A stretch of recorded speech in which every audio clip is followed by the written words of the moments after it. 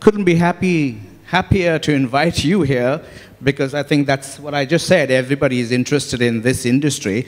So could you tell me why? You're right. It is a very big part of our society, I suppose, at the moment. Fintech, which you touched on, technology in general across all industries. Every industry that we focus on is going through a big transformation at the moment, tech, digital transformation. And they would be the two areas that we at Xpand focus on. That they're our niche, fintech and digital. So the girls on the table here with me look after the digital piece, and I focus directly on fintech, and have done for, well, 13 years actually in Hong Kong. It used to be called banking technology, and now it's fintech. Yeah. What makes your the Xpand Group a better choice than any of your nearest competitors? Well, as I say, we're very niche.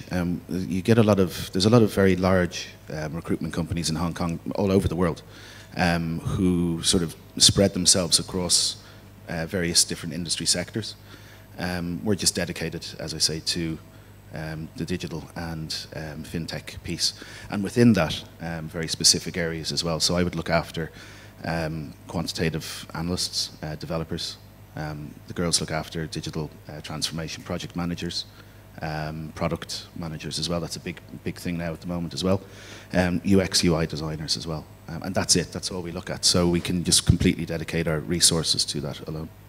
Do you do project-based work or retainer work as well? How do you operate? We cover both. I mean, contingency work is probably the more common requests that we get from clients, but I'll look after up to C-level placements, and in those instances, I certainly would look at doing that on a retained basis, so that I have no distractions from any other clients or whatever for that particular work. But we've also taken on some very large volume work with new tech startups who are looking to build out their firm completely from the ground up.